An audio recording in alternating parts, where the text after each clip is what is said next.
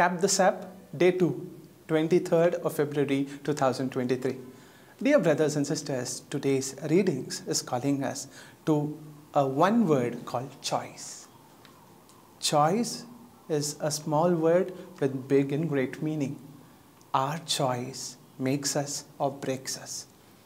Today's first reading, Deuteronomy chapter 30, verses 15 to 20, the Lord says, I set before you life and death, fire and water.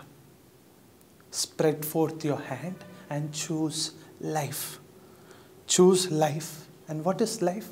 Life is obedience to the commandments of God.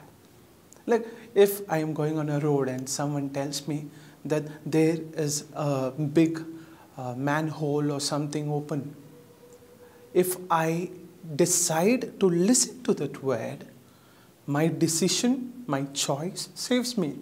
And if I tell myself, who is that person to tell me I am greater than anybody in the world, I go take my bike into the manhole and I'm no longer. So choice is very important. And choose what? Choose God. Choose to obey His commands. Why should I obey the commandments of God? Because our God is a God who loves us, and everything that He commands us is for our good. Is for our good.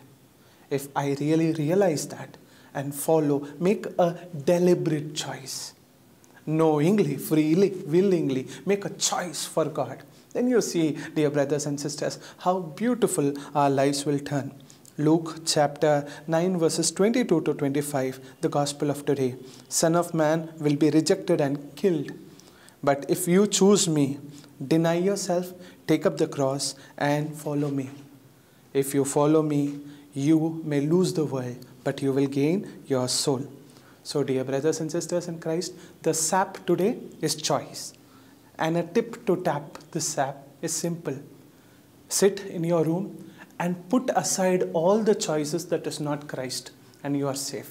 Amen.